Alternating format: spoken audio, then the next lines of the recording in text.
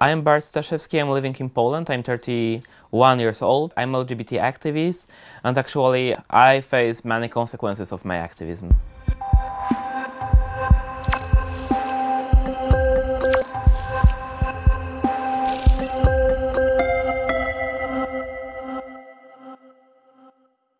We are at my home, and this is my lovely space. This is the only place where I feel secure on a very daily basis, because when the worst time was actually 2019, I was just thinking when the police will came for me. I became a defender of the LGBT rights when I was 20 years old. I was very nervous about the LGBT NGOs doing everything wrong. It was in my imagination that they was doing wrong.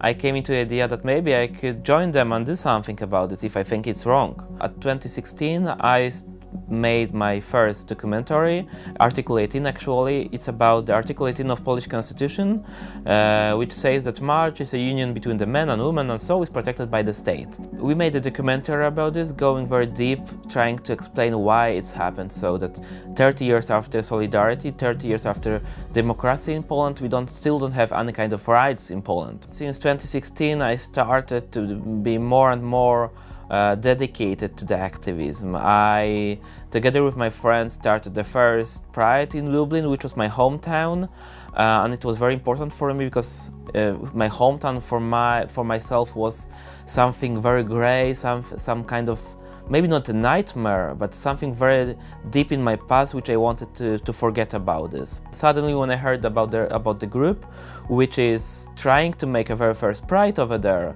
in the east part of Poland, a very conservative one, so I told myself that I want to be part of that.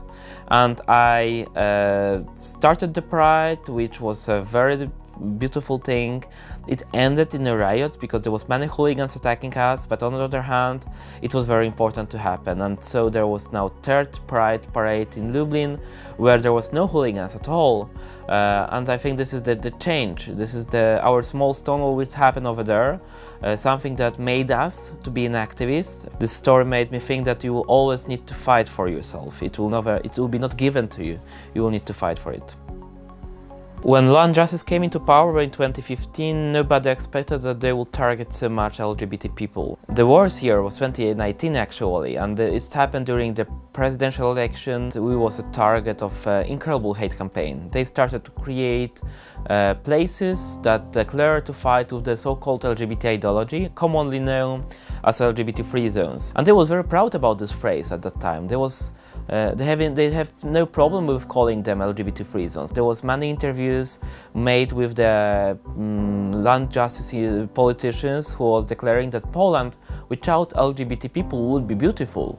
I mean, it was a horrible statement, should never happen in the Europe in 21st century, but it happened many times. Different quotes, different jokes, all the times about the LGBT people, so we was under the constant attack, feeling that we are second category citizens, not knowing what will the future be. So I was thinking that if they are so proud about being themselves, so homophobic and creating those so-called LGBT-free zones, so let's make it happen, let's make it visible actually. Let's put the mirror to those horrible homophobic faces. So I created a yellow sign which was like a outcome of those homophobic resolutions, and I put it under the name of those municipalities who declare with those horrible statements. I also wanted to give the voice to those people, LGBT people living over there, to make their statement bold, visible, because nobody was asking them before to speak out.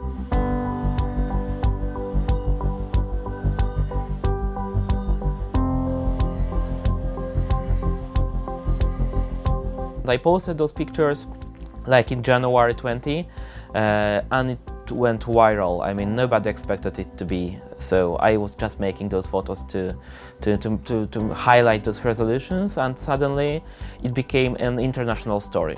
It was the very first time when I was so visible. There was so many journalists around me, and of course the current government propaganda started to lose. Their aim was to show Poland as a country where everybody is equal, no matter what everybody is telling. We are the proud country with the proud history, And so it started to be one big propaganda story, and after we became visible and our voice started to be a part of the debate.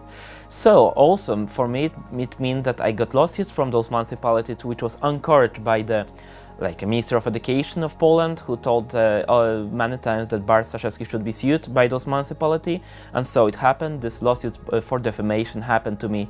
The friends of mine who created the map of Poland, a virtual map of Poland, collecting all of those places who declare with this LGBT free zone acts, got 7 lawsuits.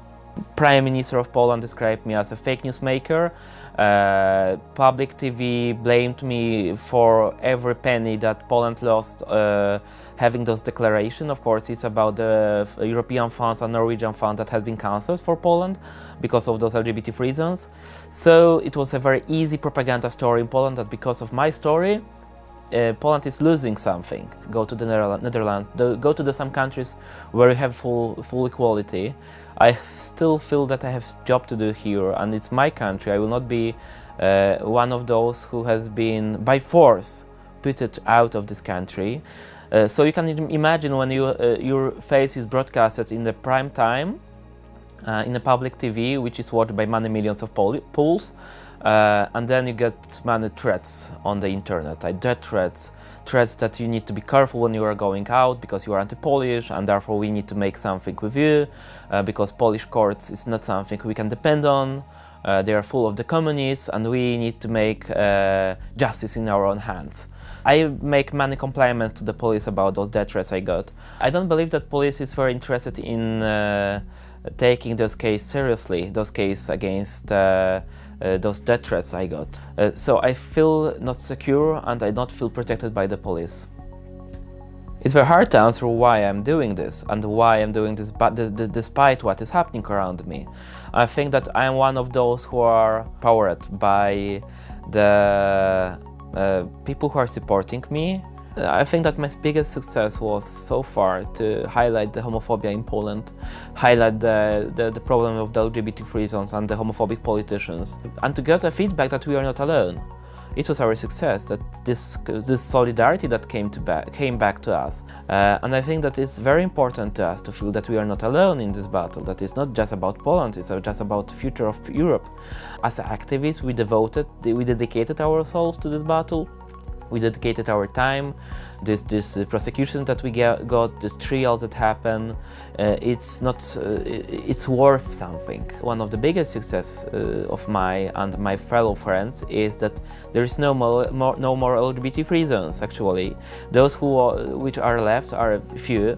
The biggest of them, the province LGBT free zone, has been deleted, withdrawn by the communities, telling that it was a mistake. We are for the LGBT rights. I know that politicians used to lie, and I don't believe into those declarations, but it's our success. By our pressure, by our effort, we made it. I believe that we are not an alone island. We have relationships, we build a community around Poland. We have European Union, UN, many international bodies who are to protect people's rights to feel safe, actually, in their own countries. The more I see the Polish government is closing to the Putin Russia and to the Hungary, to Orban Hungary, that's why I'm afraid of the future of what happened then. We are risking, actually, to be for some reason put it outside of the European Union in the mass to leave it. To work on the LGBT rights, we need to be at the table, not just speaking about this. I think that Poland needs to choose if we are the part of the European Union and we acknowledge that LGBT rights are human rights, so we should be equal, or not, and so we are apart from this society, European Union group and other bodies that we think that are important. We are making our best. We dedicated our lives since many years now to this fight, and I think that we deserve to be at least listened and our advice acknowledged. But I see those young faces on the protests, and I think that it will be sooner than later to change this government and to have this equality in next years, I think, because it's just a political will which we are lacking, and this is all we want.